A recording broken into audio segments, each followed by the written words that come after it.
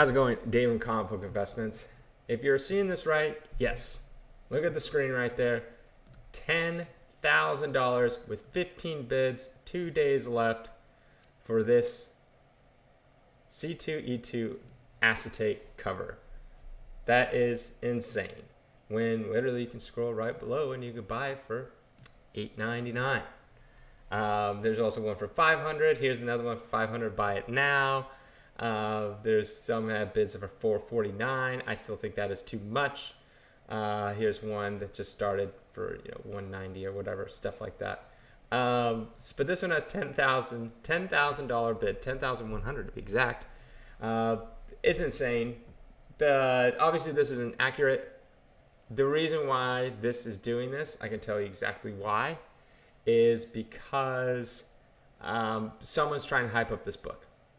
There's people out there that are trying to hype up this book to be worth more than it is. So then the next person goes, oh, I'm going to pay $900 for it. This is a good deal. I'll pay $500. I'll pay $500. Whatever it is, $449 for this book. If you're not too familiar with the acetate cover, basically it was a variant where Black Flag put a piece of plastic with some art over it and called it a variant cover. It's the same thing as if I took this comic book, put a piece of plastic on it and drew on the plastic, and then I called that a variant. Marvel does not recognize it as a variant. CGC stupidly, I will admit stupidly, slabbed it in a blue label. They should have gave it a qualified green label. But yeah, and it's plagued with a bunch of issues. I love the back. The back cover says, "In God we entrust." So yeah, it was at the Chicago convention. Black Flag Comics made this variant cover, and one of the controversies is before the average person could come and get it, they sold hundreds of copies to influencers, which then turned around and flipped them for hundreds of dollars more. More on that later. Then also a thing that Black Flag did, which I think was really stupid, was when you started in line, it was $85. But as the line started going down, and Black Flag upped their price to the remaining copies to $100 until it sold out. Yeah, so this is the picture right here. It has like this plastic thing you can see around it. Yeah, I mean, this right here is just dumb. Like, this is someone trying to hype this book up and make people think that it's worth more than it is. I did a video on variant covers and talking about, like, they all go down. The first one out of the gate that's going to be CGC'd. If CGC actually encases them, I think they realize they made a mistake and probably won't, or at least give it a green label, because they put staples through the book. And yeah, they gave some that were a 10-0. Imagine you taking a book and trying to restaple something to it. How could that, like, you're going to damage it a little bit. Now, granted, the acetate cover is like a harder plastic, and it probably doesn't really get ruined. But the comic inside, underneath, yeah. So, if that's the case, then I'm just going to start, putting plastic over, my 2.0 of, Fantasy 15. I don't have one. I wish I did. But if I had a 2.0 Fantasy 15, put a hardcover plastic over it, and it'll turn into a 10.0. There we go. But yeah, these books, let's see what some have actually sold for recently. This one says 2000 best offer. Oh, it was a 9.9. Oh, well. $700. Here's one actually sold for $700, $600, $500, $500, $400, $400. A lot of these people are going to get burned. That's what's going to happen. They're going to get burned bad. I don't know about the 9.9. I don't know what they paid exactly, but we'll see.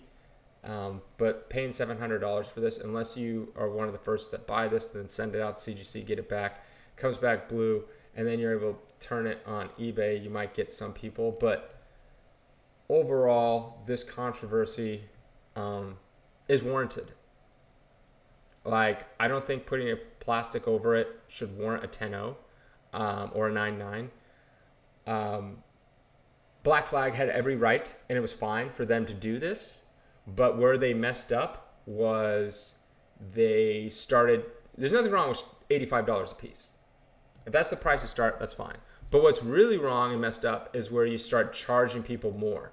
That's just messed up. That's bad for business in the long run because it puts a bad taste in people's mouths. Where they also really messed up was they gave influencers a bunch of copies out of the gate. And they got to cut the line before anyone else. And I get it. You could say stuff like, well, they bought it ahead of time. Well, it doesn't look that great when all of a sudden they skip the line and then they get hundreds of copies to themselves, 50 copies, whatever it is. And to those influencers, you had very small time thinking. Because think of it this way. You are taking 50 to 100 copies from someone that wanted that book. And then you're turning around and telling that same someone that didn't get that book, oh, you wanted the $85 book? It's $300 now, $250, whatever they charge for it. You're now turning around to your customer, to your fan, to the person that follows you and looks up to you and comes to you for advice and all this kind of stuff, saying like, oh, you want this book that I basically took from you? Why? Not that I took one, but I took 50 or 100. And now I'm turning around and trying to sell it for 3 times the price because I want to make some money, which is fine, but don't be surprised when that fan is mad at you and other fans are mad at you. Like, that's very short-sighted. Someone asked me what would I have done in this situation. Number one, I wouldn't have waited in line because I don't care about this book. Now, if it was a Turtles book and there's Kevin Eastman out there and he had some special acetate signed whatever, I would have waited in line for that. But you know what I would have gotten? 1 copy for myself. And at the most, I would have gotten 3 copies, 1 to sell to pay for the other 2 copies that I would have kept. I would have graded 1 and kept 1 ungraded. That's what I've done. At the most. Most likely I would have gotten 1, which I've done before. I've waited in line for Kevin Eastman stuff, and I've gotten like 1 or 2 at the most, depending on what it is. But yeah, that's what I would have done. But you take all this stuff, and here's the thing. Think of it like this, and your reputation is everything. So now, granted, if you were to talk to these influencers and said, this will happen if you do this, they wouldn't have done it, right? But they should have, you know, hindsight is 20/20. But think like this. Let's say they bought all their copies for like $5,000 and then flipped them all for $30,000. Okay, you made $25,000. That's great. But how many customers have you lost for a lifetime? That would have probably massively equaled over that $25,000 mark. How many people are mad at you? How many people are going to stop watching your content, either on YouTube or whatever social media you use? The long-term effects of that, how big is that going to be? It's probably going to be huge. It was short-sighted, in my opinion, for these influencers to do something like that. Let alone, it's like, think about a fan. You're waiting in line, you want this book, right? That's a long line. All of a sudden, you see your favorite content creator walking up. Oh, awesome. Picks up a short box full of it. And you're like, wait a minute, he just walked up. I've been in line for like 2 hours, and he just walked up and grabbed a bunch. Is there going to be any more left by the time I get up there? You go up there, oh, I'm sorry, all gone.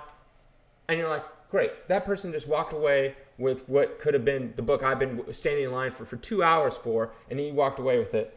And let me go, oh, what do you know? They're selling it online now for 3 times the price, 2 times the price, 4 times the price, whatever it is. Or in this case, the 10,000 one, way more. How does that make you look? That doesn't look very good at all. That's just my 2 cents. I honestly think this book will go down over time. I would not buy it at these prices. Like the normal, I think the normal cover that, let's see, do they have one on here? These are all just, these are more expensive one. Go down. I think, yeah, you can get the normal kind for $20, not with the acetate on it. $10 right here, one sold for. So that's where this one will be heading. Now, it won't be heading that low. It has this controversy around it, which will boost it a little bit. But I think a lot of people more people are gonna be turned off from it, and over time, it'll be, give it 6 months. It will not be selling for $300 or $500 or whatever. 6 months from now, it's probably maybe in the hundreds, like 150.